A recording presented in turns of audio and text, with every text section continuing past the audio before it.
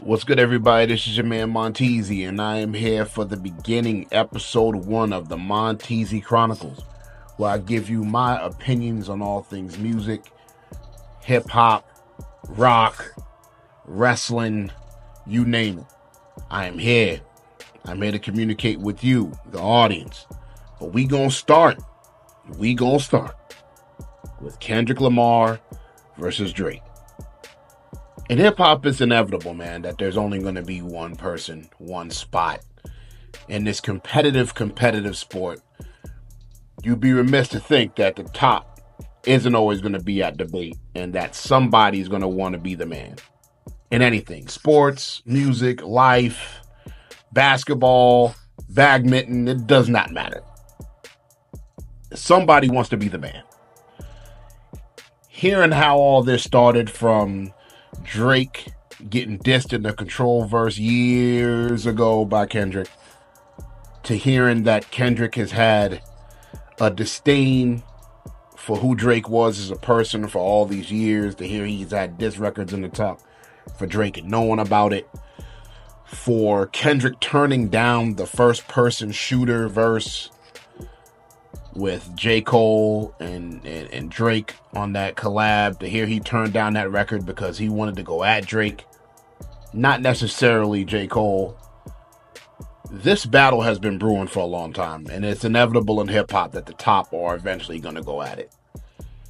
I think Like That, the song with Metro Boomin, Future, and Kendrick, is still the song of the year right now. Incredible record and very catchy.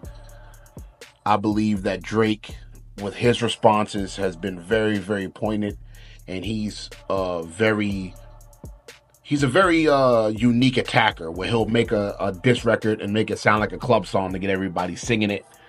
And it's a very unique strategy to do that, as in Kendrick, his attack has been more lyrical, more to the point, more sharp attacks and boom bapish in his approach.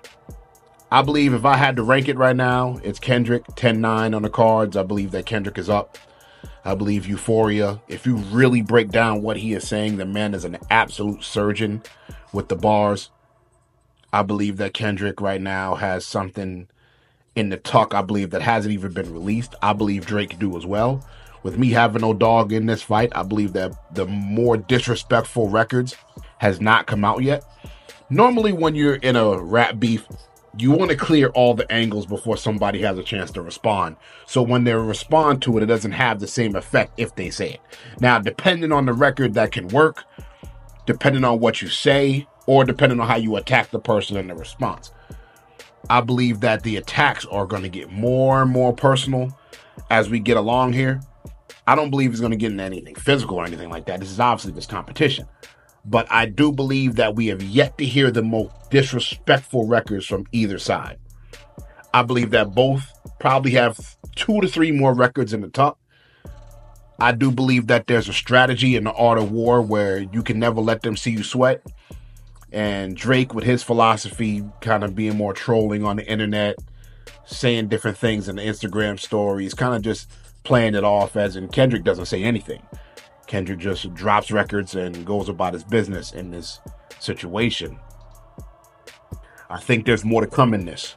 I think there's more records to come in this. I think there's more debates. Twitter, Facebook, YouTube is in shambles right now talking about this, because this is the first time we've seen the two top dogs go at it in anything music in a long time. And the consensus voted number 1 and 2, depending on who you think. It's go time. It's time for hip hop. It's time for some competition, and I'm here for it. Right now, this is an art of strategy and war in battle beef, and it's very, very important on how you strategically do it. I'm looking forward to what's next. Right now, I have Kendrick up.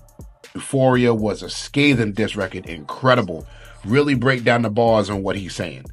I look forward to this. Part 1, Kendrick versus Drake. We here, y'all. Montezi Chronicles.